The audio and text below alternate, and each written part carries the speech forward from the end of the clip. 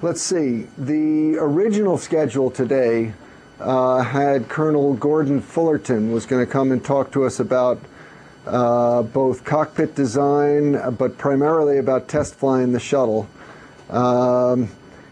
Unfortunately, he is in charge of flight operation. Well, not unfortunately, he is in charge of flight operations at Dryden Flight Research Center for NASA.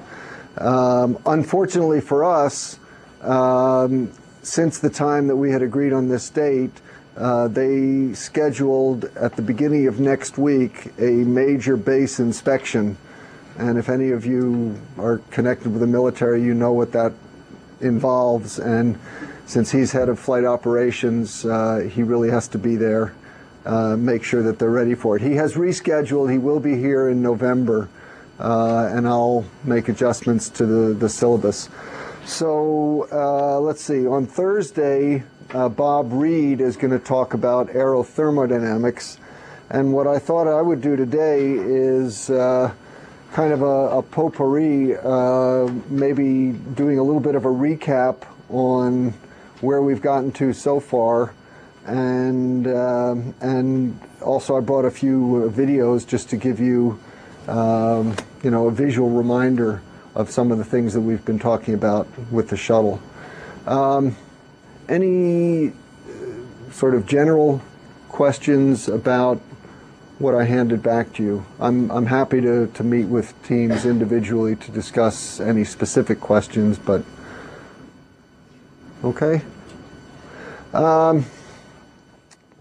Let's see. One thing that hi Ellie.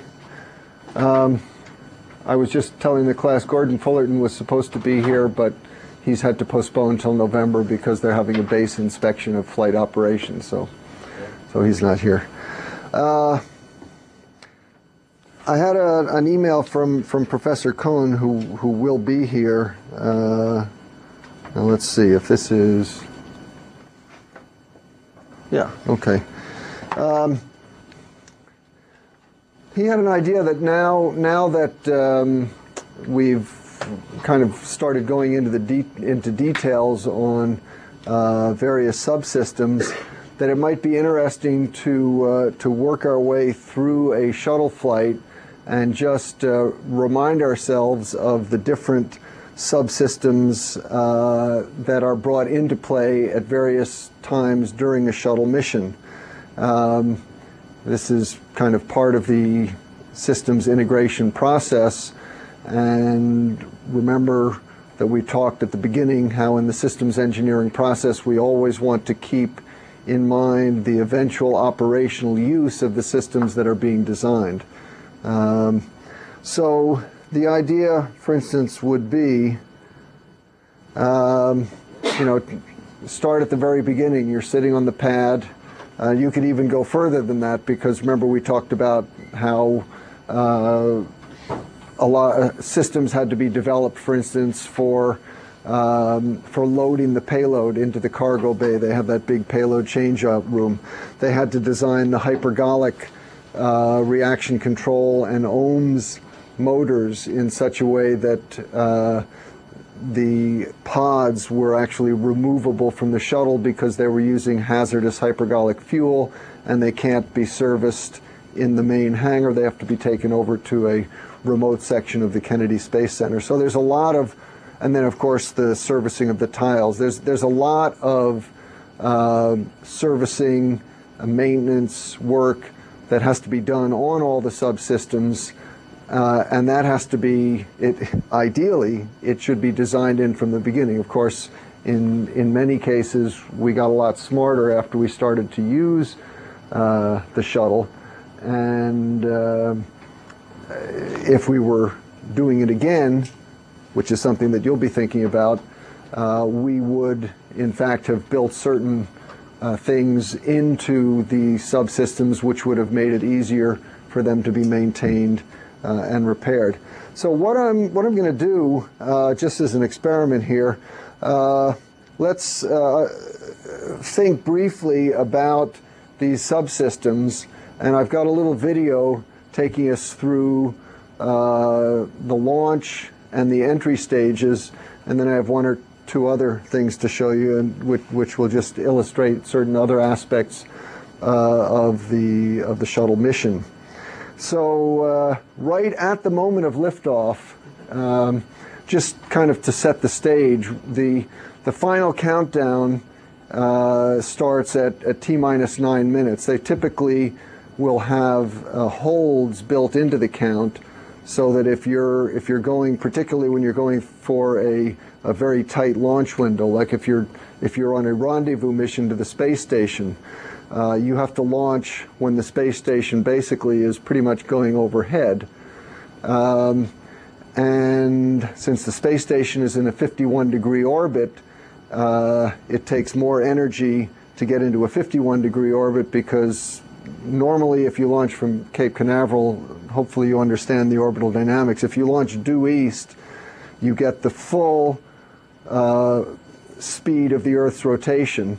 And since the latitude of Cape Canaveral is 28 degrees, that puts you into an orbit which is inclined 28 degrees to the equator. And that's what we did when we did a rendezvous with the Hubble telescope, which is in at 28 degrees. In fact, I remember my brother was telling me we launched about 4 a.m., so it was night, and just about 20 minutes before we launched, they saw Hubble fly over, and everybody thought, oh, that's a good sign.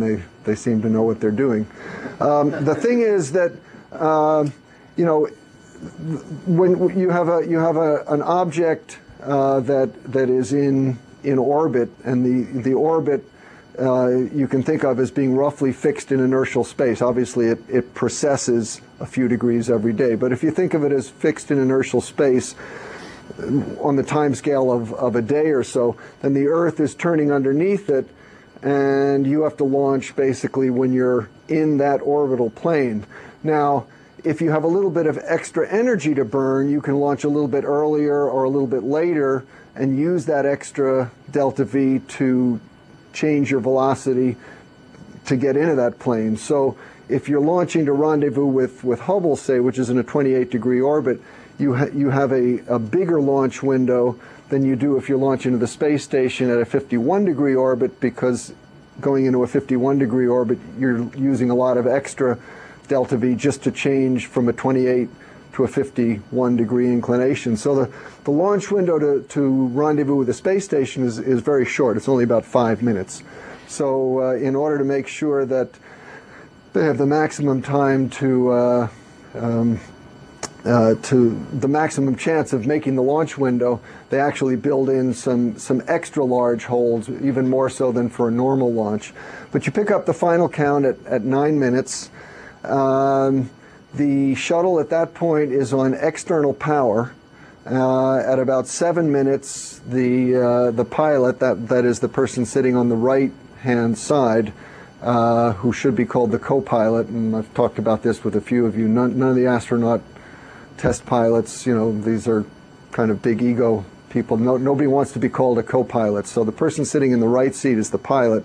The person sitting in the left seat, who's really the pilot, is called the commander. Just to clear up the pilot does not fly the shuttle, except for usually if you have a nice commander, he'll let the pilot when you're pulling away from the space station. It's kind of a tradition that you give the pilot the stick and let the pilot do a fly around. And in the old days, some of the commanders actually gave the pilots a little bit of stick time before landing, but that generally doesn't happen now. Anyway, the pilot is in charge of a lot of the subsystems, the main engines, the electrical power system, the auxiliary power units. So it is the pilot who has to throw a switch to put the shuttle on internal power. So at about 8 minutes before launch, you go on to fuel cell power. Then at about 5.5 minutes before launch, you turn on the auxiliary power unit. Remember we talked about that subsystem. That is that generates the hydraulic pressure to move the flight control surfaces and the main engine bells. And you'll see if you watch a launch sequence starting at about 3 minutes after the auxiliary power unit comes on, and at that point you can sort of you feel a little bit of humming in the vehicle when you're sitting in it. They then move the engine bells back and forth through their entire range just to make sure that the hydraulics are working, and you can actually, the whole shuttle shakes when that happens, so you can sort of feel that when you're sitting there. And then of course, one of the challenges with a cryogenic engine, and this is going to be an interesting development project for the future when they want to have restartable engine. Remember, these are cryogenic engines, and so you have to do a cool down, and so you start to flow the liquid oxygen and liquid hydrogen through the piping, so inside a minute there's you can feel kind of a rumbling down below as valves are opening and things are starting to flow. At 31 seconds, the launch control center gives control over to the shuttle computers, and the last 31 seconds are controlled entirely by the shuttle computers. They look at thousands of data points to make sure that everything is working properly. At T-minus 6 seconds, the engines go through an ignite sequence. The engine starts are staggered, and you'll see that when you look at the slow motion of the video that I'm going to show you. That reduces the shock on the system. It only takes a couple of seconds for the engines to come up to full power. You certainly don't want to commit yourself to lighting the solid boosters unless you're 100% sure that your main engines are firing, because if even one main engine is not operating at 100% efficiency, you cannot make it to orbit. In fact, if you have one engine out on the pad, you have to do a return to launch site abort. We'll talk about the details of that whole process at some point. Yeah, Dan. When's the last second that you can abort launch? You can abort launch right up to when the solid boost. Once the boosters are lit, you're going. And just hope you're pointed in the right direction, because there's nothing, there's no thrust termination on the solids.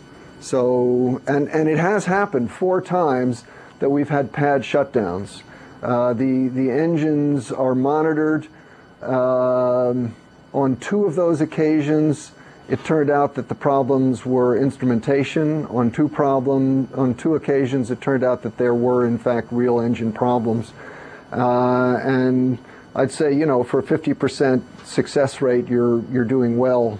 I mean, it was the right thing to shut down the engines all those times. Although the very first time when they had an engine shut down on the pad, well, first of all, just an acronym is MECO, main engine cutoff, which normally happens about 8.5 minutes after launch. So the comment by Steve Hawley, who was the flight engineer in the center seat when they had this was on the 14th shuttle flight, and they had a pad abort, his comment was, somehow I thought we'd be a little bit higher at MECO. And it turned out that they didn't realize it at the time, but they actually had a hydrogen fire on the pad. That there was, remember we talked about how there's a lot of hydrogen, and of course before the engine ignition, we have those sparklers to get rid of the excess hydrogen. But in the process of shutting down the engines, there was also a lot of excess hydrogen which got into the engine bay. And the problem is that a hydrogen fire, as you know, is pretty much invisible. And they didn't have any infrared cameras at the time. And so, basically everybody went around, the crew went about their, took their time, and everybody went out. And once they realized it, they put on a water douse, and now we have infrared cameras, and people, whenever you have an engine shutdown, you have to be very careful that you don't, in fact, have a hydrogen fire.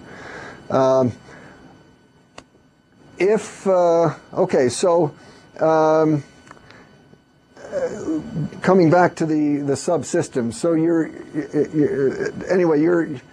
the last stage of the launch. The main engines have gone on. You have turned on the hydraulic system both for the main engine, and the boosters have their own hydraulic systems, and the boosters have their own auxiliary power unit. Guidance, navigation, and control, of course, is absolutely critical. Now, first stage is what they call basically open loop guidance. There's a specific trajectory that you're supposed to follow. Once the solid boosters are off, you're following a closed loop guidance, which is taking you to a specific point and velocity in time and space, and the trajectory is actively adjusted to get there.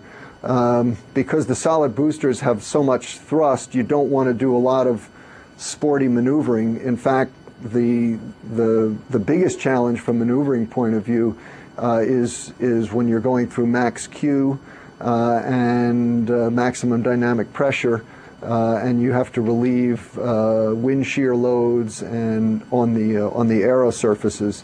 Basically, when the boosters are firing from the crew's point of view, it's hands off. There's no way that you could take manual control over the boosters. There's just too much power, and just a little bit of deviation from your course, and you'll break up aerodynamically. So it's hands off. The fuel cells are generating all of the power. The guidance, navigation, and control is being done inside the shuttle, and the results are sent to the solid boosters. The solids, the gimbals can move. So the roll maneuver, for instance, is done by the solid engines. How do the solids gimbal? The solids can gimbal, yeah. How do they gimbal?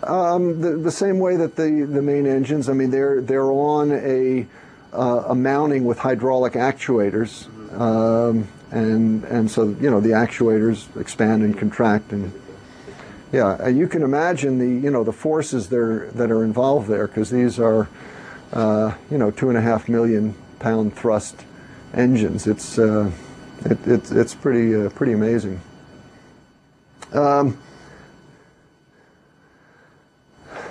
Going through maximum dynamic pressure, SRB separation, main engine cutoff, basically the same systems are working. The critical things are, of course, the main engine has to be throttleable, so that this was a big challenge, as we heard, in making the main engine.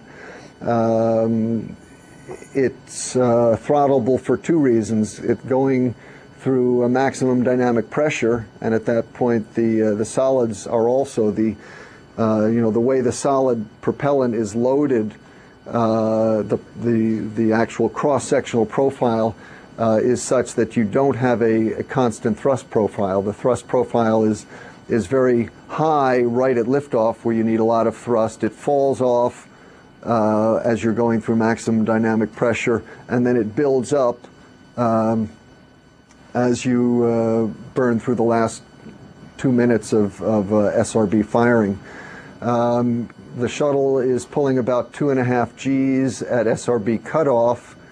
The aerodynamic separation of the solids got a lot of attention. To have a recontact would be a disaster. So you have 4 separation motors, 2 at the top and 2 at the bottom, which basically push the solid boosters away from the shuttle. And of course, those motors are pointed right at the shuttle in order to move the boosters away. So it's pretty spectacular, when you're inside, especially at night, because you have all of this. They're little solid rocket motors, and they're firing right at you. So visually it's spectacular, but it also unfortunately leaves kind of a nasty coating on the front windshield, most of which luckily gets burned off during re-entry. But the pilots were a little bit concerned that might hurt their visibility in landing, particularly if you had a bad sun angle. So they always try to consider the sun angle for landing as well as winds. After SRBs come off, now you're back to about 1G. You have second stage guidance, which is closed loop. You're sensing acceleration and orientation. And nowadays, they often fire the OMS engines for part of liftoff as well, just to get a little extra oomph when they're going up to the space station. So that's another system which is brought into play during ascent. Then you get into after MECO, 8 3/4 minutes. Now you have to get rid of the external tank. And you've got a lot to do to basically to power down the main engines. Remember, you've been burning liquid oxygen, liquid hydrogen. You've got a tremendous amount of ice which forms in the engine. I have some pictures to show you of what that looks like when you get into orbit. Also, you've got thousands of pounds of hydrogen and oxygen left inside the pipes. And if you don't, if you just close your valves, eventually that will all vaporize, build up pressure, and it actually could cause an explosion. And so one of the first things that you have to do when you get into orbit is to vent the main propulsion system. Let's see. Actually, Professor Cohn did not put on RCS here, which is absolutely critical, because you have explosive bolts to separate you from the external tank, but basically the external tank has no propulsion on its own, so you on the shuttle have to fly away from it. So you use your plus Z, that is the downward thrusters. And remember, we talked about how the shuttle has two RCS systems. It has the primary systems, which have about 850 pounds of thrust for each thruster.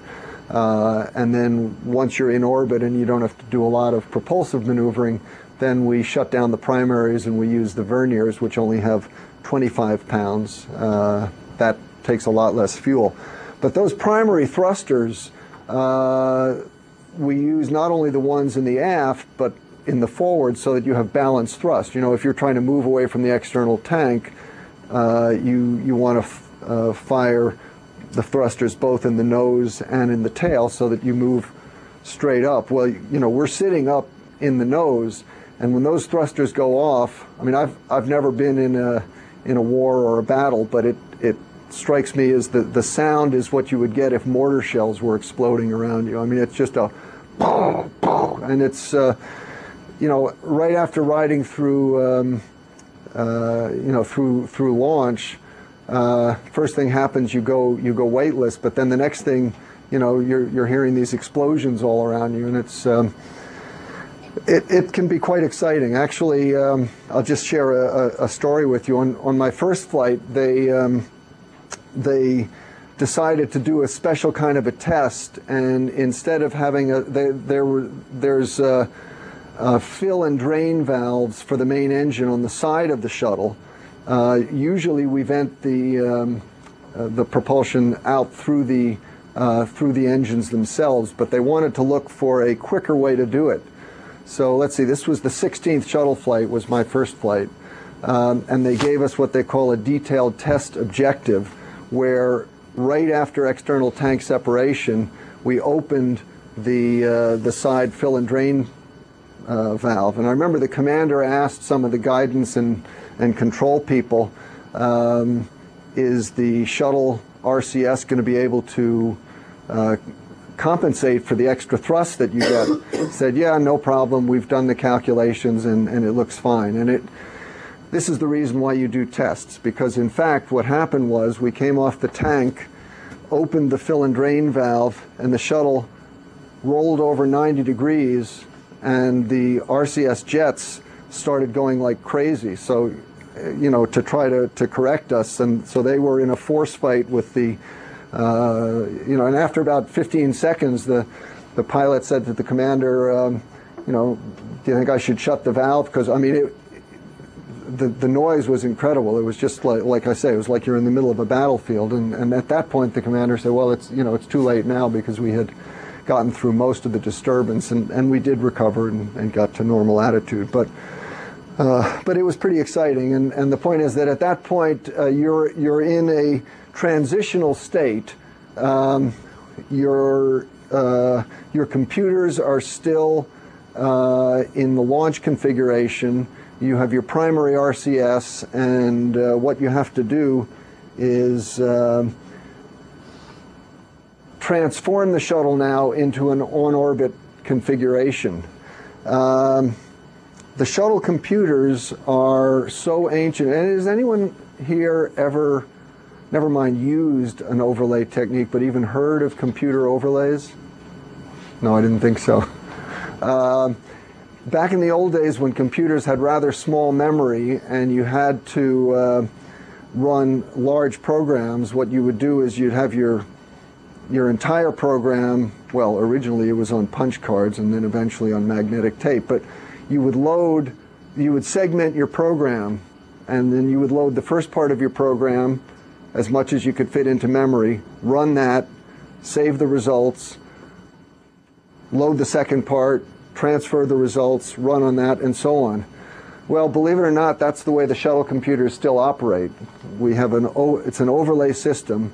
They can't hold all the software for the entire flight. So we have a launch overlay, an ascent, an on-orbit, and an entry. Now the backup flight system is stripped down, and so the backup computers hold the software for the entire mission, but there's a lot of things that they don't do that the main computers do. So what you actually have to do is perform what they call a major mode transition, which basically means you punch a few buttons, tell the computers to go into orbit mode, and then all the screens go blank. I mean, it's a very kind of a strange feeling, and you just have to sort of hold your hands and not touch anything for about a minute or so while the tape recorders are spinning down in the guts of the shuttle and they're loading the stuff onto the shuttle computers. Now I think they upgraded the tape recorders to solid state, I believe.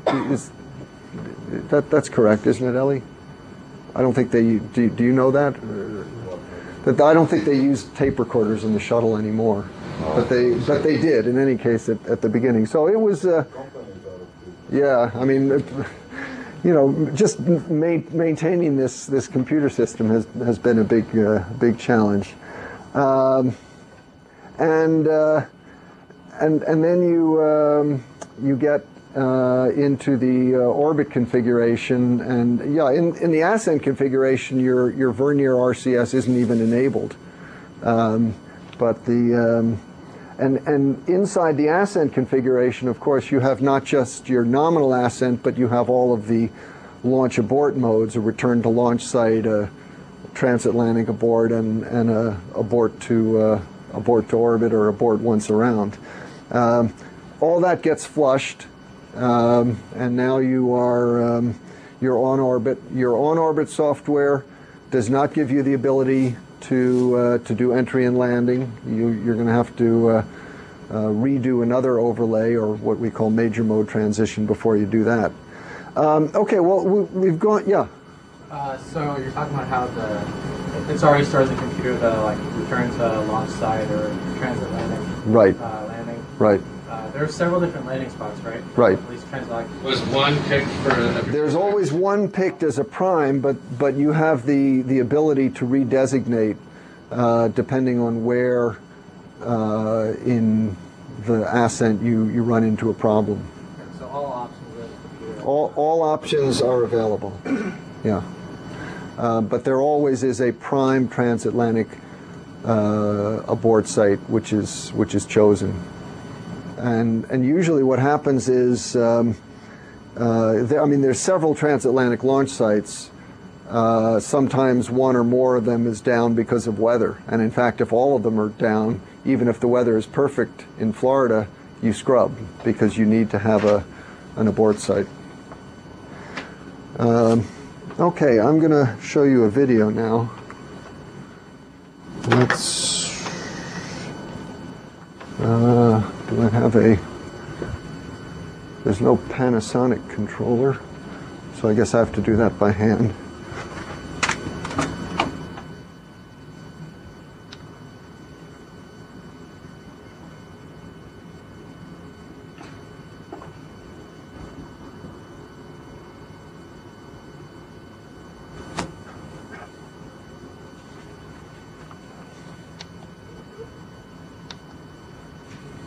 I'll just go back to the very beginning.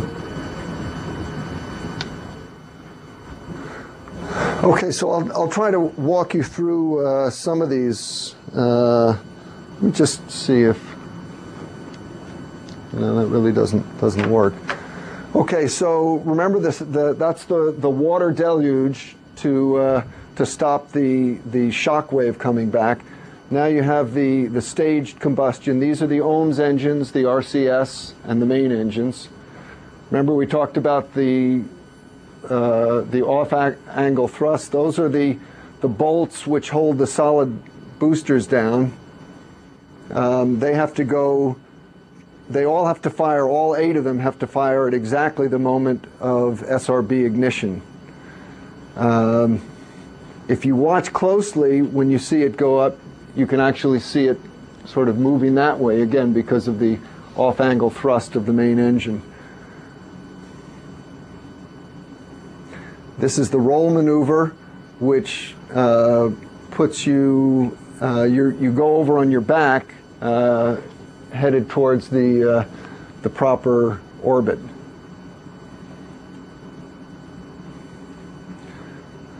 And then as you go through max dynamic pressure and break Mach 1, you often get those condensation trails.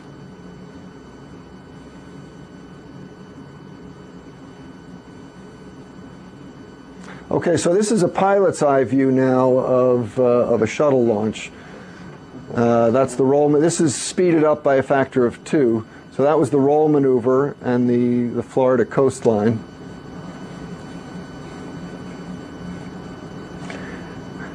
And I always thought one of the amazing things was actually how fast the blue sky turns black as you're going up.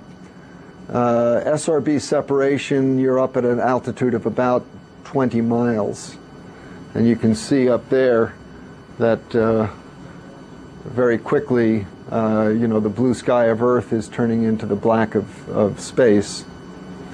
This launch was a high inclination launch, so they were actually going into a 58-degree orbit, so they flew literally right up the eastern seaboard.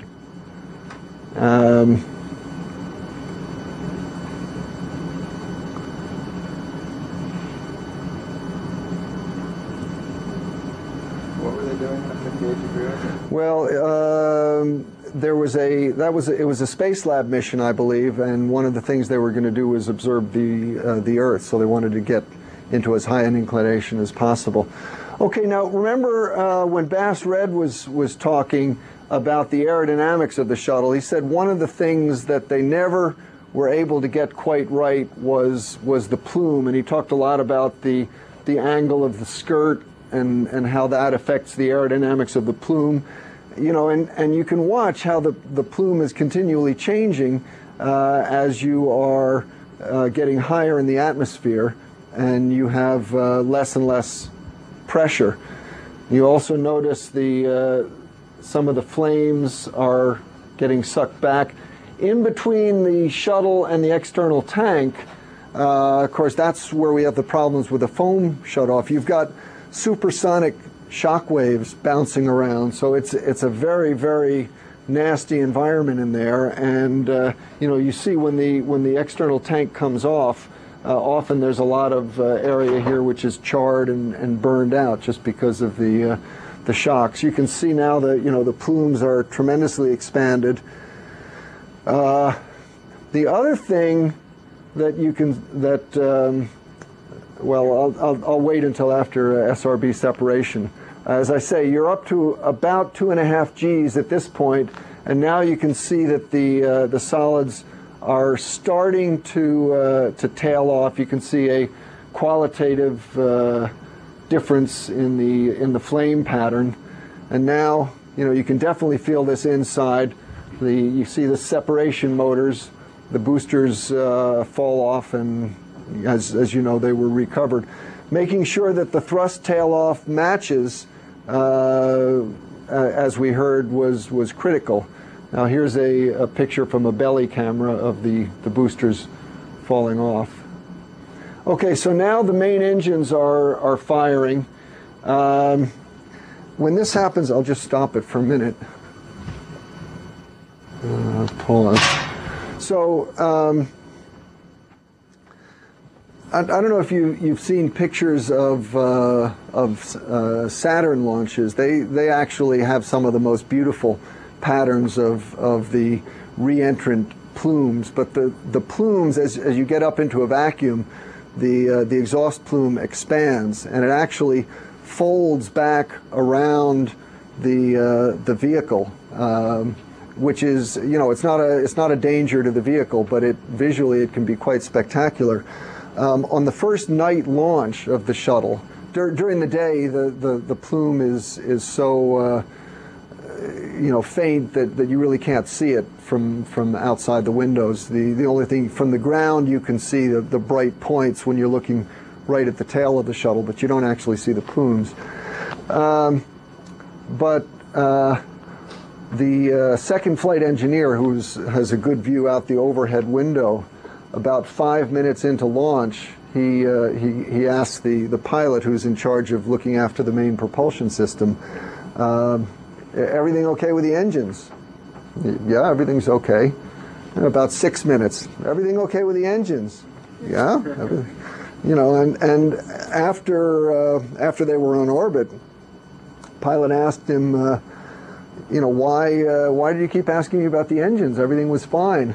Well, apparently, the guy had been looking out the overhead window and had seen flames starting to come out, which is essentially the expanding plume. And of course, it was the first night launch, so nobody had ever seen that on the shuttle before, and so you're always looking for something off nominal. But as it turned out, it's just normal plume behavior.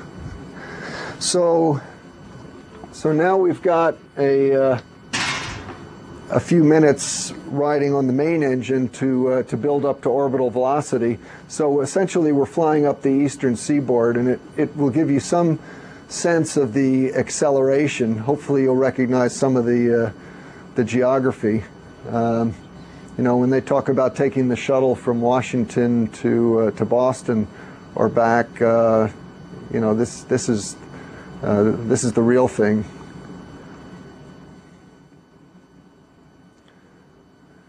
So it takes about 8 minutes, 8.5 minutes to get from Cape Canaveral to Cape Cod. So there's Long Island coming up. Plattsburgh, New York was a alternate landing site. Mm-hmm. And so we're really moving at this point. You're going about 5 miles a second. Orbital velocity. There's Cape Cod, and now you'll see a little bit of a pitch as we separate from the tank.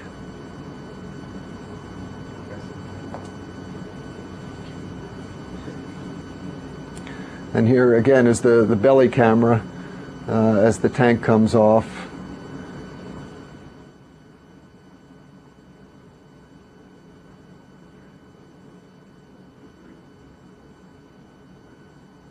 And yeah, you can see these little charred patterns in here. That's where the big piece of foam came off, which destroyed the Columbia. Okay, so on orbit. Let me stop it here.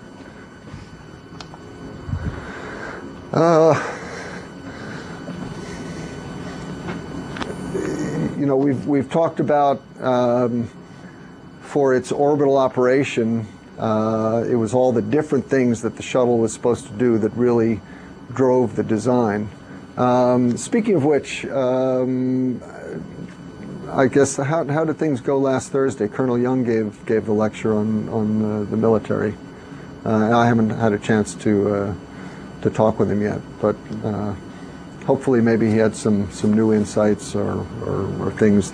I know we talked a lot already about the military requirements, but you know, in addition to launching large satellites, you know, of course we've repaired satellites, we've done science experiments, we've done a lot of educational activities, and I'm not going to deal with those subsystems so much now. Remember that the computers now really don't deal with the main propulsion system anymore. The only thing that you have to be concerned about generally in orbit, you still have to maintain thermal control over all of the parts of the shuttle. So the thermal subsystem is very critical. We talked about the problems with hydrazine. If hydrazine freezes and then it expands when it thaws, and it can break the lines. Hydrazine leaks are very nasty. We had one instance on a shuttle flight where one of the thrusters did develop a leak, and you could just see the exhaust coming out of it until they shut off the isolation valve. There are several sets of RCS thrusters, each of which is connected to the tanks by a set of isolation valves. So you have essentially triple redundancy in your reaction control system. And if any one of the systems develops a leak, you can isolate individual thrusters to tell them not to fire if it's a leak which only occurs when you fire it, or you can shut down an isolation valve for an entire set of jets. I won't go into great details, but you know, we talked about the importance of redundancy, and that's one of the ways that it's built in. Let's see, what else do we want to say about subsystems during orbit? What are some of the other subsystems which get called into play for orbital operations? The environmental subsystem. Environmental, and that of course. Is that controlled by the computers, or is that kind of its own separate automated? A little bit of both. There are, for instance, pressure valves are mechanical, so that they'll open at a specific pressure mechanically. Both, you know, if you have an overpressure. Or you set your we have different settings. The normal setting is for sea level atmosphere, and of course you have to balance the oxygen and the nitrogen, and so there's a fairly complex algorithm. Well, it's fairly simple, I suppose, but there's an algorithm which senses both the overall pressure and the oxygen partial pressure, so that if your pressure goes down a little bit, the system has to know whether to open up the oxygen valve or the nitrogen valve. Also, if we're going to be doing extended spacewalks, and I'll be giving a talk on the airlock and the spacesuit and the other systems that get involved in spacewalks, so I won't go into that in detail here, but we actually have to bring the cabin down to 2/3 of an atmosphere, 10.2 pounds per square inch.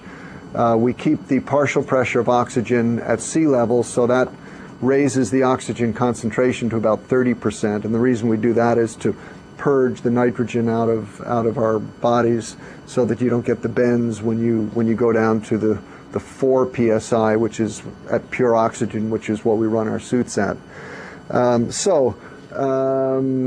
At that point, we actually have to trick the system into, because they didn't build in a 10.2 controller. They have a 14.7 psi controller. But in any case, we control manually, and we basically bring the cabin and down to 10.2 psi. Humidity control. We have the water system. Of course, we make a lot of water with our fuel cells for the electrical power system. There's 5 different water tanks. One of the tanks is sterilized for drinking. In the early days, they put a lot too much iodine in the water. In fact, when I came back from my first flight, my teeth were totally brown. The dentist had a fit, and they actually have cut back on that. And the water is actually reasonably palatable at this point. You couldn't drink it early on unless you mixed it with Kool-Aid or Tang or something, which is even worse, but that's another story. The rest of the water tanks are, there's just a lot more water than anybody can drink, and so we basically, those are called supply water tanks, and we use that water for cooling. Remember, that's another part of the environmental control system. And, we've talked about all of these a little bit. This is just kind of a review. Remember that during ascent, once you get above 100,000 feet, and during the early time on orbit, we get rid of excess heat by water boiler. Now, it's an interesting system, a multi-component system. Out in the cargo bay, we use Freon to bring the heat through the radiators. First it goes through the radiators, and so once the payload bay doors are open, particularly if you're pointed away from the sun, you can radiate a lot of heat. After the Freon runs through the radiators, if it's still hot, it runs, you can activate the water boilers. And so if the payload bay doors are closed, or if there's some problem with the radiators, and you need excess cooling capacity, you activate the water spray boilers. Now the water boilers use water, if that's your only cooling system, they use water at a rate faster than the fuel cells produce it. So if you can't get your payload bay doors open, and that's part of the whole mechanisms, remember, which Henry Pohl talked about, if you can't get your payload bay doors open, within a few hours you have to turn around and come home because you'll run out of water. So now, on the other hand, how do you get the heat out of the crew cabin? You don't want Freon running around the crew cabin because it's nasty stuff if you develop a leak. So there's actually there's 2 ways. First of all, you circulate the cabin air, which gets heated up both by the people and the electronics, and you run the cabin air through a heat exchanger where it dumps its heat into a cold water loop. And the cold water loop takes cabin heat, and then the cold water loop is also circulated by some of the electronics. Some of the electronics are air cooled, and of course there's no convection, no density driven thermal convection in weightlessness, so you have to have forced air convection. So there's fans all over the place blowing air at the electronics and at the crew as well. And these are all small fans running at very high RPM, and so they tend to be very noisy. And so, in fact, the typical environment in a space cabin is dominated by high-pitched fan noise. In fact, it gets so bad in the Russian Mir. We found this once U.S. astronauts started to fly up there. It was actually causing permanent hearing damage in a lot of crew members, and people were having to wear earplugs or headphones while they were working near some of the equipment, which is not from a human factor's point of view, is to have earplugs in and then somebody tries to call to you from the next module because there's an emergency. That's not a good deal. Yeah. Do you get a lot of electrical interference because of that? Just the high pitch? No. There are a lot of electrical signals up there because the crew uses wireless headsets, but everything is checked for electromagnetic compatibility. And in fact, if you try to fly a payload on the shuttle or the station, you have to pass a lot of EMC compatibility testing. So then, anyway, the water from the cabin, which is taking the heat both from the air and the electronics, is then passed through a water freon. It's taken out of the cabin and passes through a water freon heat exchanger, and then the freon takes the heat further aft, where it's dumped into the radiator or the water spray boiler. Cabin air revitalization. We rebreathe the air. It's not like in scuba diving where you take a breath of air and then you just blow it all away. We can't afford that, so the air is rebreathed, which means you have to scrub out the carbon dioxide. The shuttle is not designed for long duration, and so we use lithium hydroxide scrubbers. Lithium hydroxide plus carbon dioxide makes lithium carbonate plus water plus heat. And so those are canisters which have to be replaced twice a day. And in fact, the preparation for replacing the lithium hydroxide scrubbers is you have to turn the cabin fans off so you don't get a lot of air going through the cylinders where you put the scrubbers.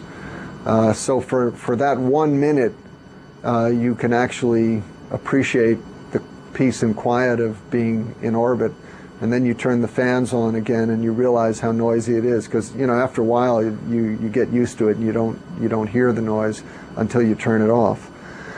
So that's let's see, air revitalization system, humidity separation. You're pumping out a lot of humidity in your sweat. And that is put through a cooler and essentially a centrifugal, they call it a slinger, which gets rid of the water, and that goes into the wastewater tank along with urine from the waste collection system, and that's also dumped overboard. There are separate dumps for the supply water and the wastewater. When the water is dumped overboard, of course, up in orbit, the pressure is below the triple point of water, so liquid water cannot exist. So you either have gaseous water vapor or ice, and so as soon as the water comes out the wastewater dump valve, it liquefies. It solidifies, and you get essentially a snowstorm blowing away from you. And if the sun is lighting it up in just the right way, it can be quite spectacular. If I have time, I'll show you a picture of that. Let's see, other on-orbit systems. Of course, we have the payload systems. We talked about the remote manipulator, the robotic arm. Anything else? Yeah. With the flat deck, what's happening there, especially with the forward flat deck, which is mostly used during launch entry? They covered during flight. Yeah, the crew uses lots of checklists and cue cards, and so typically the center of the front cockpit has mostly the airplane type controls, which you use for flying the shuttle. The systems controls tend to be around the sides, and then the controls for doing rendezvous and operating payloads are in the aft part of the cockpit. So yeah, the forward center cockpit is not used very much when you're on orbit. Overhead panels is mostly ohms and RCS, and then electrical stuff is over the right, and environmental control is over on the left. And so when you're docking with gear or something like that, the pilot can handle looks out the back. Yes. During the early phases of the rendezvous, when you can't see anything, typically the commander and the pilot will sit in the front seats. But once you get close enough to have visual contact, you typically you don't approach straight on. You typically approach with your payload bay pointing towards the object you're rendezvousing with. And that way you have the rendezvous radar can pick it up. There's a rendezvous radar system, KU band radar, which is on the starboard side, and there's also star trackers which can pick it up when it's farther away. And then visually, you just look out the overhead windows, and so you control the final phases of the rendezvous, which we call proximity operations, from the aft flight deck. And there's a controller stick there, and actually it's interesting that this is part of the human factors, both for controlling the manipulator arm and the shuttle. You can actually there's a switch. For instance, there's a translational hand controller and a rotational hand controller. The translational, is to make the orbiter go in plus or minus X, Z, or Y. If you're normally you think of the shuttle when you push the stick back, you want the shuttle to go in the direction of the stick. And so that would be a plus or minus X, which is along the long axis of the shuttle. And that's the way the forward controller works. And you can set the back controller up so it's just the inverse of the forward controller. So when you push in the stick, the shuttle goes backwards. But when you're actually looking out the window and you see the object, the space station or Hubble or whatever you're rendezvousing with is ahead of you, and you want to go towards it, you'd like to be able to push the stick. And so what they've done is that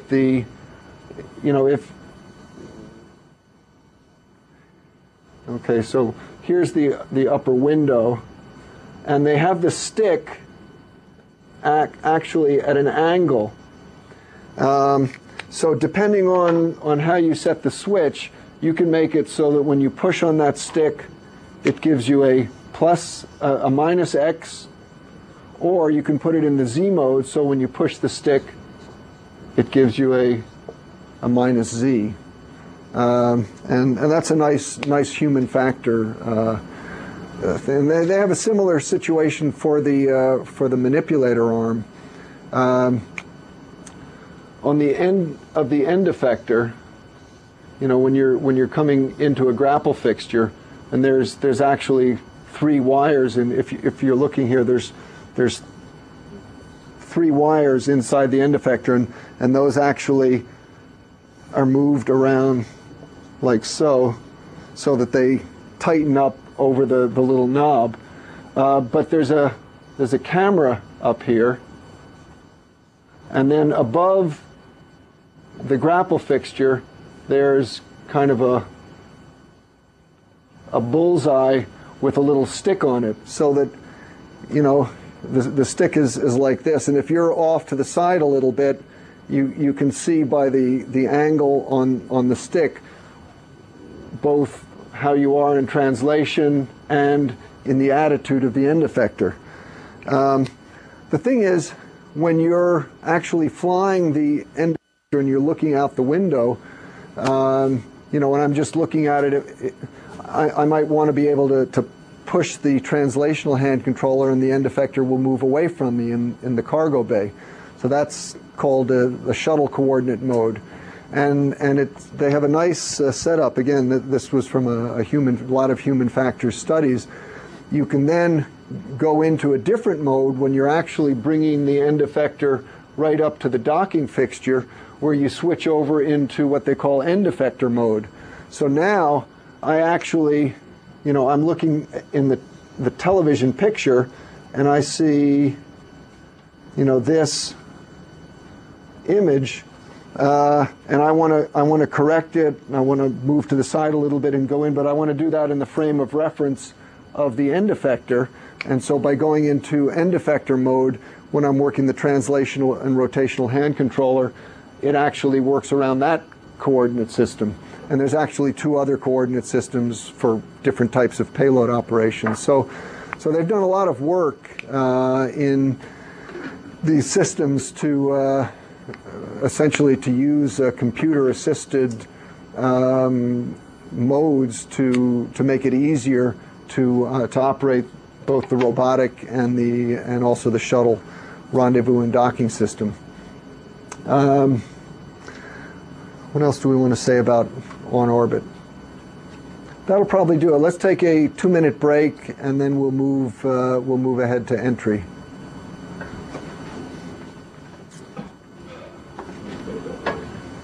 Enough of a stretch.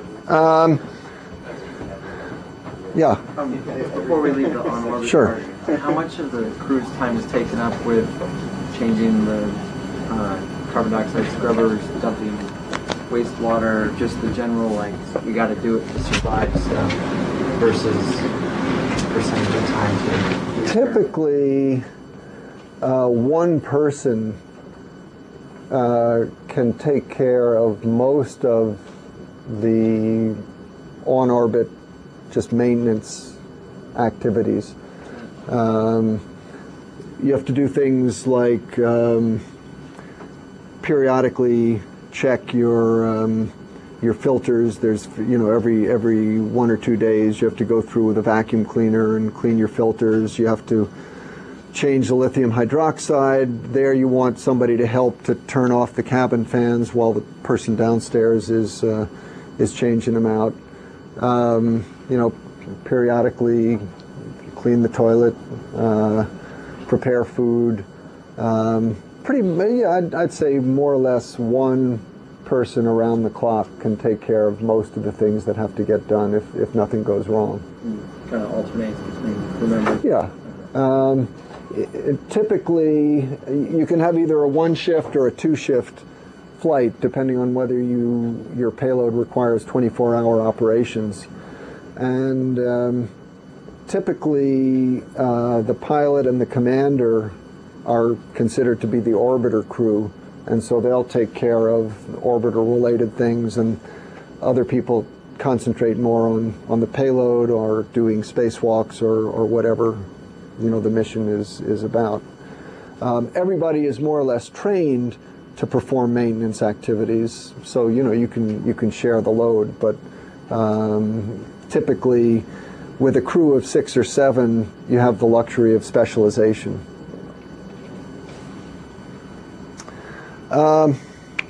Let's see. I spoke at length about what goes on during entry, so I'm not going to go through all that again. I'll just run the video here to remind you. But do remember, again, before you're ready to do your deorbit burn, once again you have to reconfigure your computer system. So again, everybody gets in their seats, hands off, because you don't want to throw any switches, or you definitely don't want to touch the computer while it's going through this major mode reconfiguration. It's sort of like, when your computer is booting up, you don't want to mess anything around. You just keep your hands off. Once you're in the deorbit and entry major mode, that is actually then subdivided into submodes, where one of the software loads controls your deorbit burn, and then another one is in effect while you're essentially in free fall before you hit the atmosphere.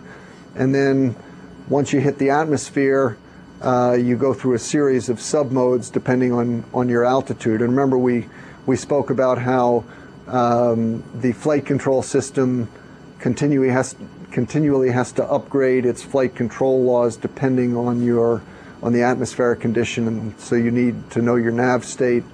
And then finally it switches into the final approach and landing mode when you go around the heading alignment circle. That's the final step, which I don't think we talked about. Remember, I pointed out to you that since the shuttle is a glider energy management is absolutely critical. And so you always come in with a little bit more energy than you're going to need, because it's easier to bleed the energy off through a series of S turns. And then they make the transition when you're essentially Mach 2 or Mach 3, and you're over the landing field, either in Florida or in California. They go into, if this is your landing runway, a regular airplane will typically do a downwind, a base, and then come in for a landing.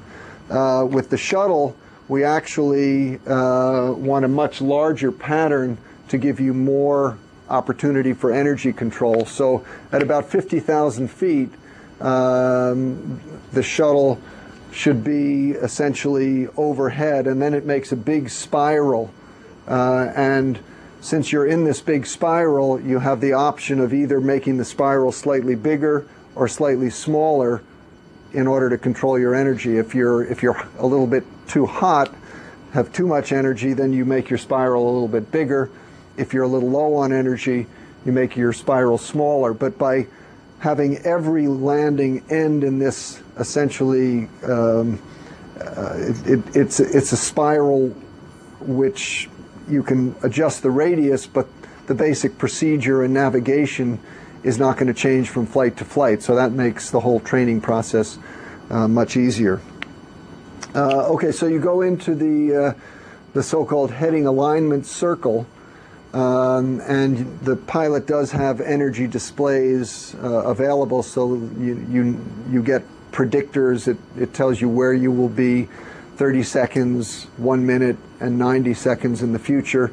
You get a vertical display showing your energy, a horizontal display. Unfortunately, and this is something for the people who are looking at displays, the horizontal and the vertical displays are not well integrated. They had in the talk that some of you heard on the cockpit electronics upgrade, they had some plans to upgrade that and have a unified landing display, but at the moment we don't have that. There is active guidance, so that there are guidance needles which you can fly to, and of course the pilots are well enough trained that they're using their out the window cues as well to make sure that they get the right visual picture, just in case something should be wrong with guidance. Okay, so this is a ways back, but how much of how noticeable is the big changes in acceleration during like SRB separation or MECO? Okay, SRB separation, as I said, right before SRB tail off, F equals ma, and the force is pretty much constant at that point, but the mass is decelerating because you're burning, a ton of fuel, over a ton per second. So the acceleration is increasing, and you've built up to about 2.5 Gs when the SRBs finally tail off and you get rid. Then you drop down to about 1 G. Now this is 1 G. You're sitting in your seat. This is 1 G into your chest. Now remember, at this point the shuttle is kind of upside down. So and since you haven't achieved orbital velocity yet, you still have some weight pulling you out of the seat, but you're strapped into the seat, and mostly you feel yourself pulled back into the seat. And of course, as your velocity increases and you get closer and closer to orbital velocity, then the downward acceleration to the Earth essentially matches more and more the acceleration of the shuttle itself, until by the time you're in orbit, you're in free fall. MECO is different. The same thing happens. The main engines are working at maximum, 104% thrust. We don't take them up to the 109, which is emergency only. They're working at 104% thrust, and your acceleration now starts to pick up. After about 7 minutes, you've gotten up to 3 Gs, and the shuttle was designed for a 3 G maximum. They wanted to have a smooth, easy ride for the payloads, and they also wanted it to make it possible for non-professional astronauts to fly on the shuttle as well, the payload specialist scientists. So the engines start to throttle down, in order to hold your acceleration to 3 Gs. And they throttle down eventually to about 65%, right at MECO. So you're sitting in your seat, pulling 3 Gs, eyeballs in for the last minute and a half or so. 3 Gs is not particularly comfortable, but on the other hand, any healthy person can tolerate 3 Gs for a minute or two. So it's not a real big deal. There have been concerns if the pilots have to reach some of the overhead switches to reconfigure the ohms or the RCS at 3 Gs, could they actually reach it? And some of the shorter pilots decided that they with the Gs they probably couldn't, and so they actually made a special tool we called it a swizzle stick. It's a aluminum rod about 80 centimeters long that has an interface, so you can actually use that, and you have a little mirror if you need it as well, so that you can flick the overhead switches when you're pulling Gs. You can't ignore human factors in these things when you're designing it. If you've really got to flip those switches, and it's not just a problem of being able to reach it. It's also, if you have a helmet on, and when you're pulling 3 Gs, your helmet, which may have weighed 15 pounds, now weighs 45 pounds, and so you really can't move your head around very much. And so, just being able to pull yourself away from the seat and look up, you can't do it 3 Gs. So you do need some assistance there. In principle, for future designs, I would think taking advantage of the ability to send commands through computers would make a lot of that easier if your computer is within easy reach. This was the early days of fly-by-wire, and people felt that they really wanted to have a hard switch that they could throw. But in fact, in most cases, not all, but in most cases, the switches go through the computer system, and it is possible, in fact, to go into the guts of the computer, and all the switches tend to be multiple pole. I'm getting into some of the details now, but maybe more than you ever wanted to know. But just to give you an idea of the levels of redundancy that they have, every switch has multiple poles, and it's possible that you can get a little solder ball or a little piece of wire, or just one of the pole units, it stops working. So you can actually call up that switch on the computer and disable one or more of the poles, or you can disable the entire switch and take over computer control of the switch. Like I say, most of the switches work like that, not all of them, but it is very much a computer controlled system. Yeah. How does the acceleration compare to the deorbit burn? Deorbit burn is interesting. When 2 ohms engines fire, they only produce about 1/10 of a G acceleration.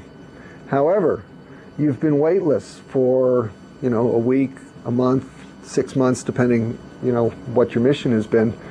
And I'll tell you, everything.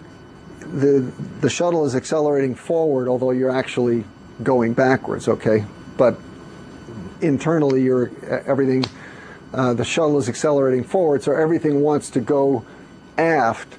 And in fact, it's kind of fun. We've done just experiments and taken pictures of it where you can actually pour water at 1 G, at 1/10 of a G, and watch the water slowly go through an arc into a cup. And then, of course, you got to get it closed up before the burn stops. And you can take a little pencil and push it in the y-axis and watch it gradually curve as you're accelerating. It's only 1/10 of a G, but I'll tell you, it feels like you're pressed against the wall, and if you're not sitting in your seat, just because you haven't been experiencing any acceleration for all that time.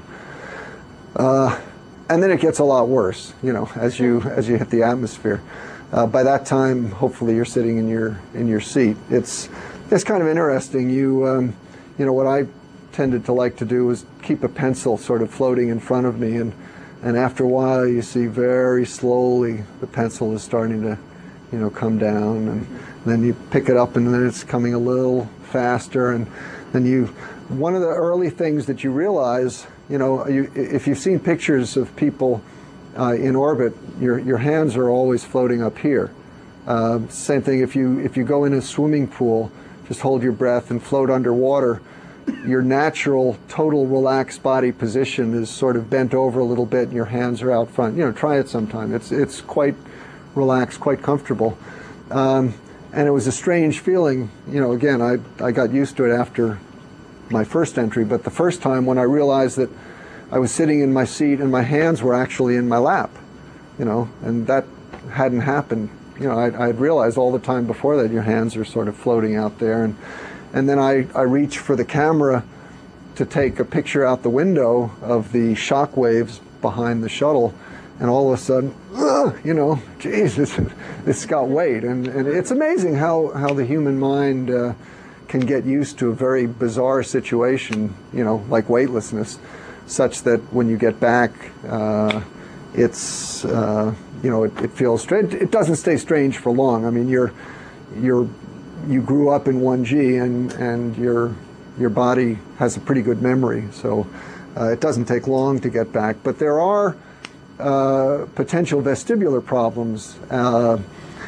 We have people in the manned vehicle lab have spent their lifetimes studying some of these phenomena. A lot of your orientations for up or down come from your inner ear, which have gravity receptors. Well, those basically don't work very well. They don't work at all, because the gravity is the little bone particles inside there are basically floating around, so you don't get the proper feedback. But you still get visual feedback, and you get rotational feedback from your inner ear, and so your body has to essentially reprogram the feedback loops so that you can maintain your sense of orientation, and that leads to space sickness. In about roughly 2/3 of people who go up experience some form of space sickness, sort of like seasickness, anywhere from mild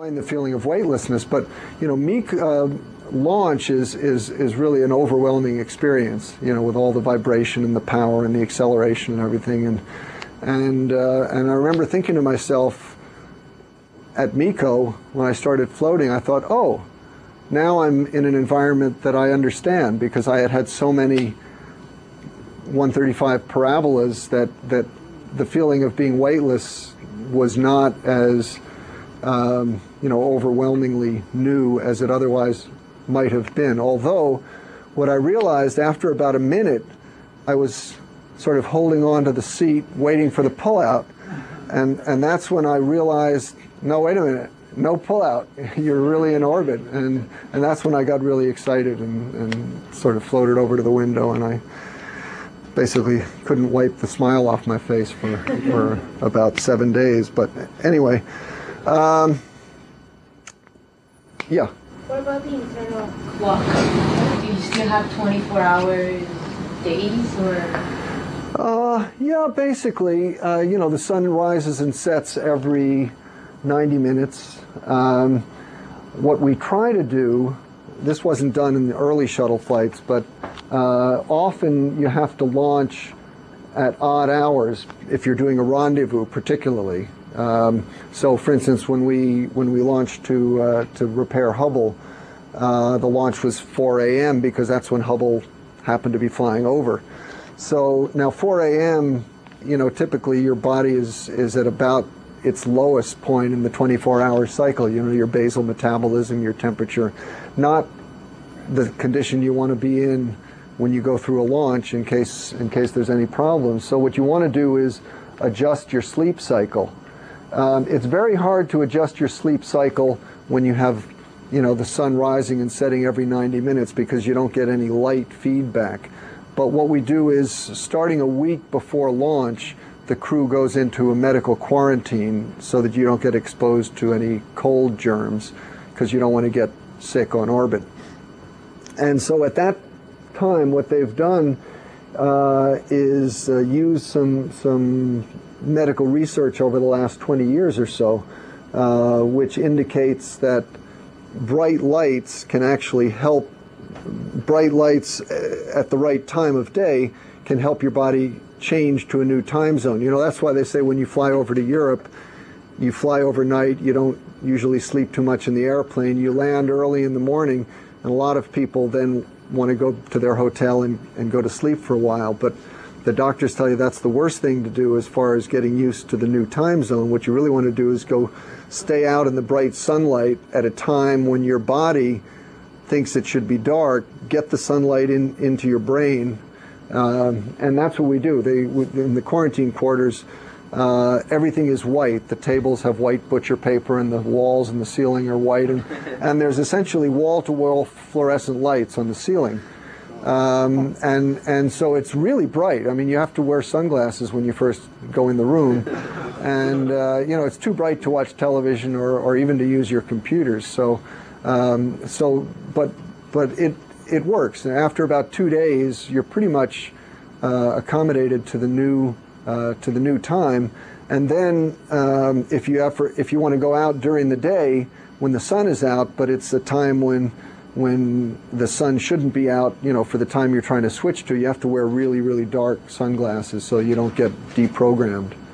The problem is sometimes when you're on orbit, because of the precession of orbits, you tend to have to re-enter on a short shuttle flight. This is different for the space station, but on a short shuttle flight, you typically re-enter a few hours earlier than your equivalent launch time, and that means that you have to often do a sleep shift in orbit.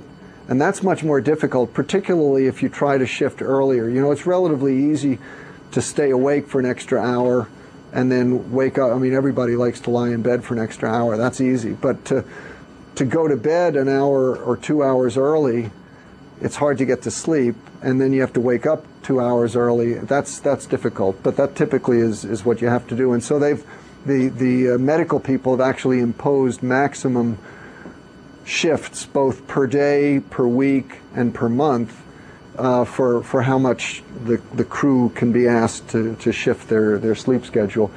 Russians have another problem when they do spacewalks. Because they don't have a full equivalent of a TDRS system, tracking and data relay system like we do. They like to be doing their spacewalks when they're making passes over Russia, so that they can get ground tracking. And so often when a Russian crew is preparing for a spacewalk, they have to shift sometimes by 8 hours at a time, and it can be really tough on a crew to have to do that. You know, if any of you have worked third shift on, you know, anything, or, you know, it's not like pulling an all-nighter where you eventually, you know, the next day you go back onto your normal shift. To actually stay on a different shift for 3 or 4 days at a time can be tough when you don't have any light cues to accommodate you. Yeah, you gotta. Oh no, it's just an observation that I guess that all those measures to shift the sleep cycle is obsolete now with the no night launches, right? I mean, as long as there's no night launches, that's probably true. Yeah. Yeah. And what that means, of course, is that they can only launch to the space station at certain times of the year. That's the price you pay. Yeah. On the launch pad, what's supporting the entire weight of the orbiter? And secondly, if you're on the mid deck, are there any windows? And if not, you know, can you see? How do you know? Okay. I should bring in the launch bolts. I have a couple in my office. The entire weight of the shuttle stack is supported on the 2 solid rocket boosters. So the bottom skirts of the boosters are actually sitting on the launch pad. And so there are, on each of the boosters, there's 4 big nuts and bolts, 4 on each booster. They're explosive nuts, and at the moment that the solid rocket boosters ignite, all 8 of those nuts are split in half so that the boosters can lift off. Now, I asked the question, what would happen if one of them didn't go? And the answer was, well, we think that the booster is strong enough it would just rip it out, but nobody wants to find out. And obviously, these are redundant explosive bolts or nuts. They did have, on one flight, they found that 1 or 2 of the redundant firing units did not fire, and that got people's attention. And I don't know what the final resolution was, but that's basically, those bolts are, you know, if there's wind blowing and the shuttle is rocking back and forth, all of that load is taken through those bolts. So the structure of the solid boosters has to be able to accommodate that. You asked me another question as well. Oh, the middeck. There is the hatch where the crew gets in has a window in it. Before Challenger, one seat in the middeck was right next to the hatch. So my first flight, I actually sat next to the hatch during ascent downstairs, but I had a great view out the window. Now, after Challenger, we have an ejection pole. It's a telescoping pole which is suspended from the ceiling. I think we talked about this before. How, you know, if the shuttle is in a situation where it's in stable flight, but you can't make it to a runway at about 40,000 feet, you blow the hatch, the telescoping pole, you release the pin, the pole will extend, then you, one by one, you clip onto the pole and you jump out, and the pole takes you below the wings so that you won't hit the shuttle structure, and then eventually your parachute will open. So that now takes up the area over by the window, and the 3 seats no longer have a view. So how do you know, if you're sitting on the middeck during launch, how do you know what's going on? Is it only through comm? Yeah, you hear the comm loop, and you know, if you have a nice commander, he'll tell you. For instance, if you have a rookie astronaut on board, they want to know when they go through 100 kilometers, because that means you've officially been in space and you can get your astronaut wing. So if the commander is nice, he'll call 100 clicks on the way up and congratulate the new rookies. But basically, that's about it. And the same for entry. You know, you don't have a view. There's still plenty of physiological things to keep your attention. So it's not like it's a boring ride, but you know, you don't have the view. Okay, well let's let me run the entry picture here.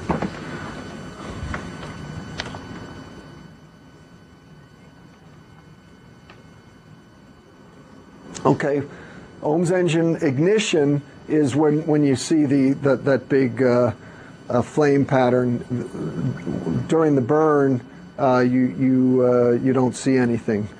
Now, looking out the front, you see the plasma sheath goes from a dull red to gradually to orange, and then eventually white hot. You can only see this at night. It's fairly faint. But typically, a lot of flights you land during the early part of the day on the ground, and of course, you do your burn halfway around the world. So the early part of your entry is very often at night, and then you fly into the day. And then I think there's another shot looking out the aft window where you actually see the wake, the plasma wake, in the back of the shuttle.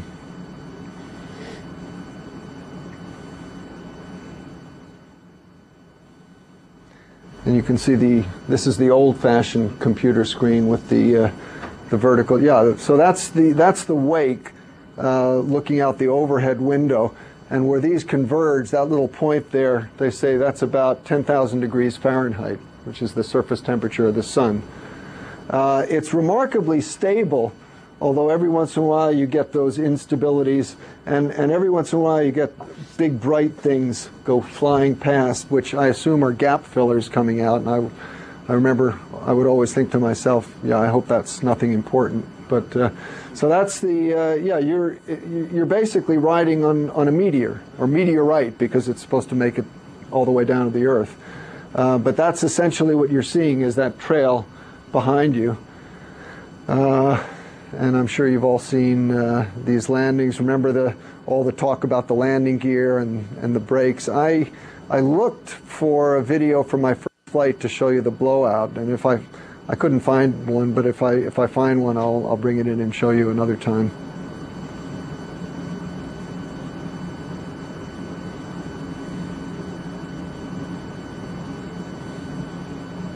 And this is a landing out at Edwards. Have you ever landed at night? I've landed at night, yeah. I was going to show you one other. It doesn't have a landing light, does it? No. Light the runway, or just? Yeah, they have two banks of xenon lights. Let's see, here's it checked. Which light up the runway for you.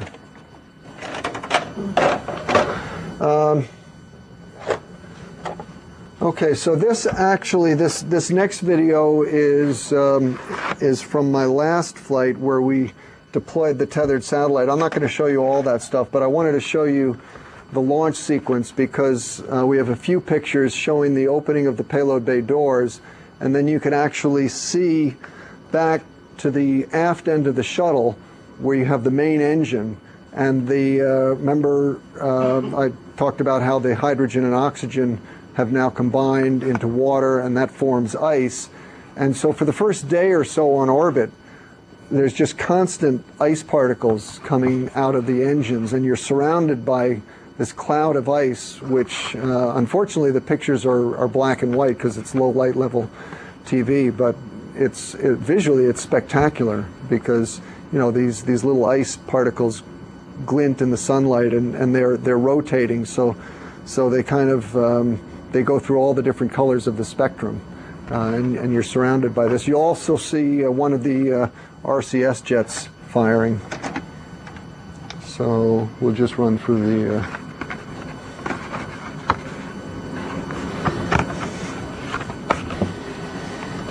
okay, water deluge, main engine sequence. Again, you see the whole tilt. When it gets back to vertical, we take off. This is a much shorter sequence here for the launch than the last one.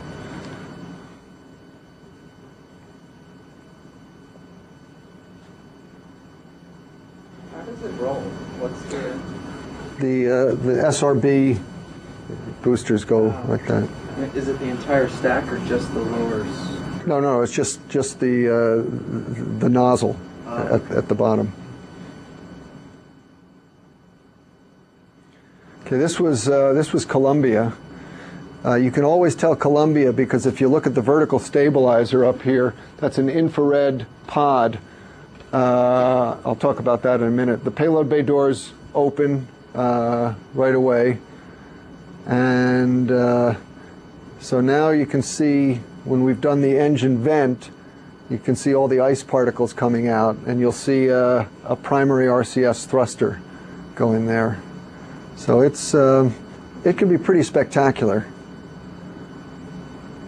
And that just keeps going for about a day, and then you've got rid of most of the ice particles.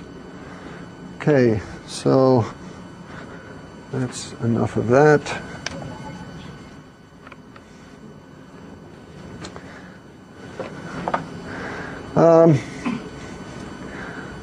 Yeah. That thruster seemed to have a pretty large effect. Do they, Yeah, no, that was a primary RCS thruster. Did they disable that for like spacewalks and stuff? Yeah, absolutely. No, in fact, all of the vernier thrusters are downward thrusting only.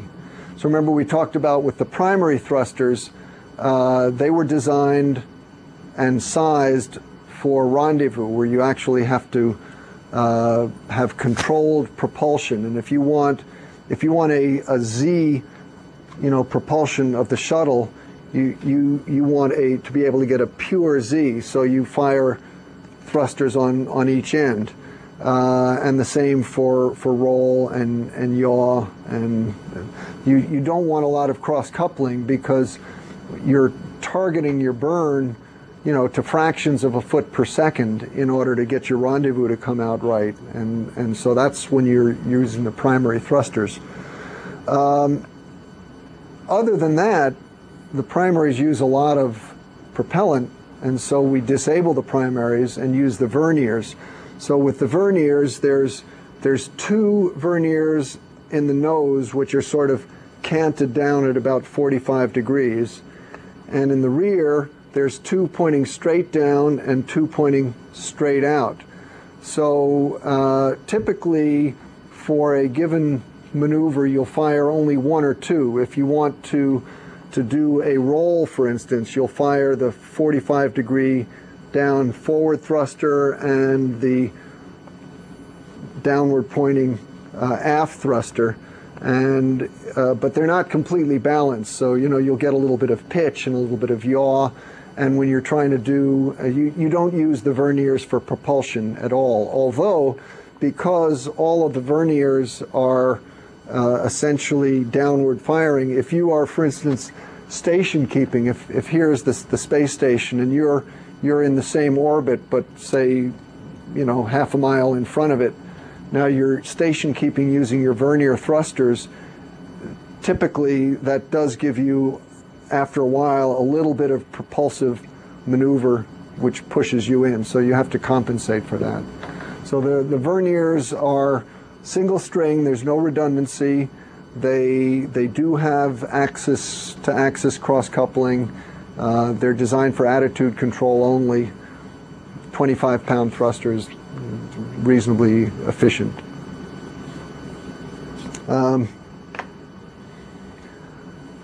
I thought at the end we could explore a little bit together some of the ideas of improvements to the shuttle, which you're going to be thinking about. And one of the things that I thought would be interesting to think about, we talked about the fact that if you're designing the shuttle to the same set of requirements that were originally put on it, your ability to change some of the major physical characteristics of the shuttle are very limited. We can do a lot with electronics and some of the other systems. But suppose the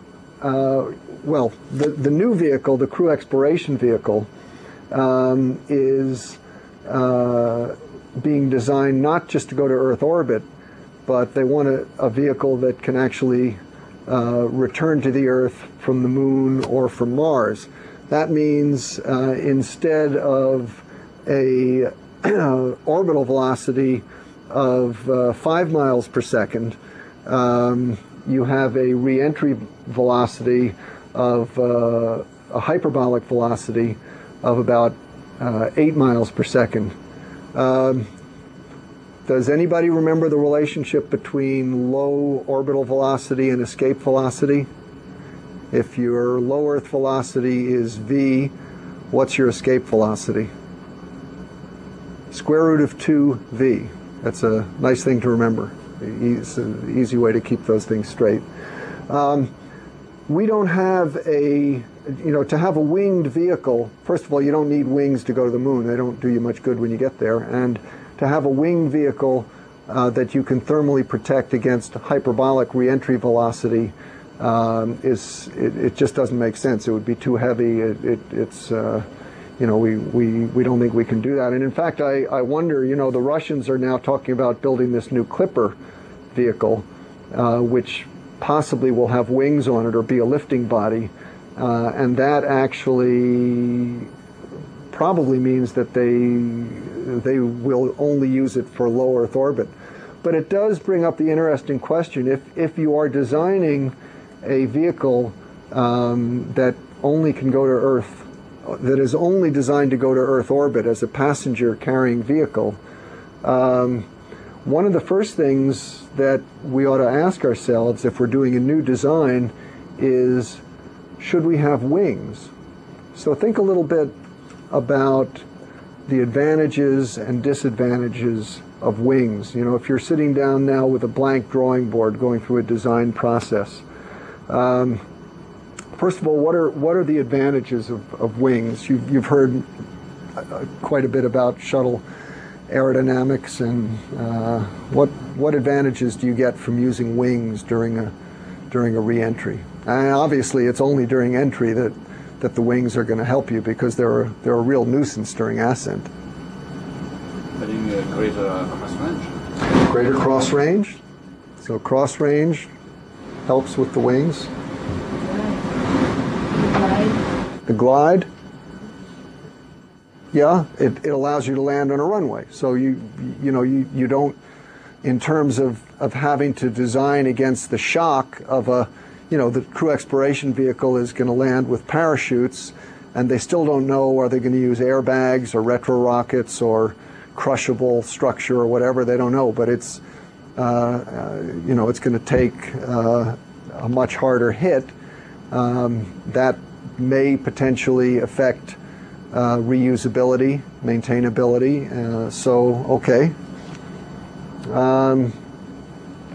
Don't know how much. Yeah? I was going to say, just purely control while coming back in, you can probably, cross. Well, we had the cross range, but on the other hand, the targeting, I guess, too. I mean, even if you targeting, land, say, in a certain part of the desert, right, New Mexico, you'd want to have a lot more accuracy. Right, and so for the CEV, they're just basically saying they're going to land out in the western desert somewhere. Now, the Apollo shots were getting pretty accurate. The last couple of Apollos landed within visual range of the aircraft carrier that went to pick them up. So they were getting pretty good. But that's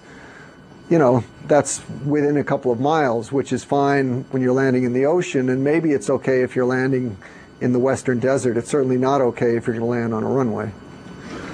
hardly an engineering consideration, but how much thought in the design was put into making it a winged vehicle for it to be a comfortable, familiar look to people, especially if the idea was to have non-professional astronauts fly. You know, it seems more comfortable to get in something that looks like an airplane. I don't know about comfort from that point of view, but there's no question that the whole aviation metaphor dominated discussion in the early days, and I think you've gotten a sense of this. You know, the idea was we want a reusable vehicle. That means we have to have airline-type operations. Well, you know, if you're going to have airline-type operations, then you want a vehicle that lands on the runway, you take it into the hangar, you turn it around, you launch it again. And I mean, it was a very powerful metaphor. What are some of the disadvantages of wings? You know, what are some of the things that argue against wings?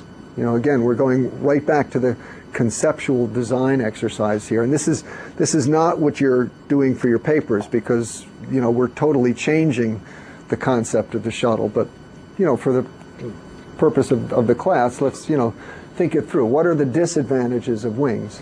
I think a lot of what we talk about is initial design costs versus, you know, and no wings obviously has a lot less initial design costs because you don't have to design the structure to support the wings, and it's a lot simpler design, I think. So that probably saves you money in your initial development. Heating is probably one of the biggest issues from an engineering standpoint.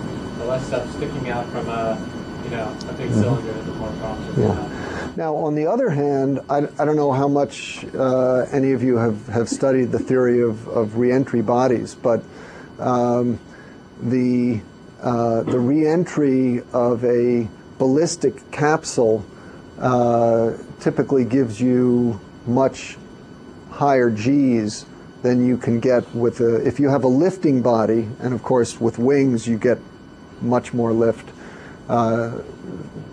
You can actually decrease the G loading, so that with the shuttle we can have a re-entry pulling no more than about 1.5 G's, whereas you come back in a capsule, even from from Earth orbit, from low Earth orbit, and you're going to be pulling 4, 5, 6 G's. So it gives you, and that does relate back to the idea that we wanted the shuttle to be able to take much more delicate payloads and hopefully take people who were not necessarily trained astronauts. So that's, again, it's an advantage, but a disadvantage of wings. The area of under the wings is huge. So, you know, that puts huge demands on your thermal protection system. You know, with I don't know what they're going to end up using on the CEV, but it's going to be a much smaller area that has to be protected. Another interesting thing when you think about a winged vehicle like the shuttle, now I know that Buran, the Russian shuttle, made its one flight unmanned. They had some tense moments at the end, but they did manage to land it successfully. But the way we fly our shuttle, we have to have 2 trained pilots who spend a tremendous amount of time doing nothing but learning how to land the shuttle. So, you know, sometimes we don't think about the crew requirements on the design, but training is not an insignificant part of the cost of operating the shuttle. There's a huge enterprise involved in training astronauts. And training pilots particularly is very expensive. You know, you have to keep them qualified as pilots, so NASA maintains a fleet of T-38 supersonic jets, which are great fun. I mean, I loved to fly backseat in them, but the only justification for having them is if somebody's going to be a pilot, they gotta stay current as a pilot, which means you got to fly. And we have the shuttle training aircraft, which I've spoken to you about, and we have all the simulator time, you know, all just, and then we have the problem that people said, well, you know, there was a time when they were talking about having the shuttle spend extended periods of time up at the space station. a month, maybe 2 months, make some adjustments to the shuttle system so you could do that. Then the problem is, well, who's going to land the shuttle? Because, I talked to you about the spatial disorientation and everything that you feel during re-entry. Well, you don't want a pilot to do that. And if a pilot's been up in the space station for 1 or 2 months, hasn't had any stick time, is going to have potentially serious neurovestibular problems during entry. And so it was a real question, is what's the maximum time that it's okay for a pilot to spend in space? We'll never actually have to answer that, because 17 or 18 days was the maximum shuttle mission. That turned out to be okay.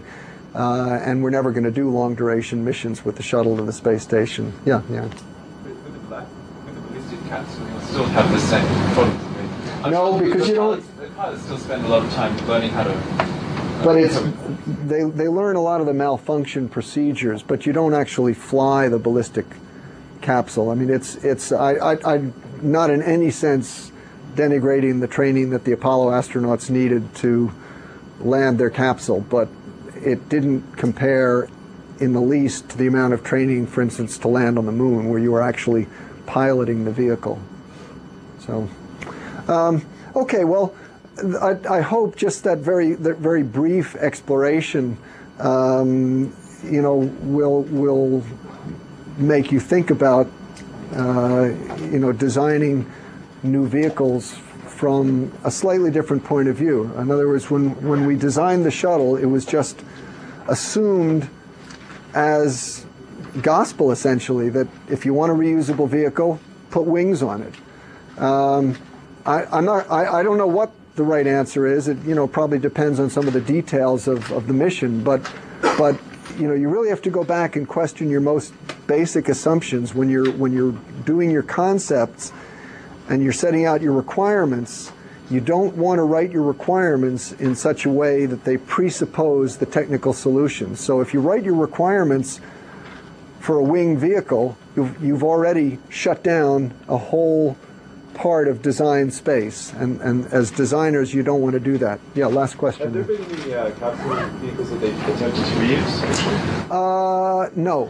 The Russians have actually taken, my understanding is they have taken some of the electronics out of capsules and reused internal parts, but the exterior shell of capsules I don't believe have ever been reused. Okay, we'll see you Thursday. Bob Reed is going to give a talk on aerothermodynamics, and I'll look forward to seeing your journals. Any questions on the reports, the outlines that I returned, email me, come to see me. I'm happy to talk with you about it.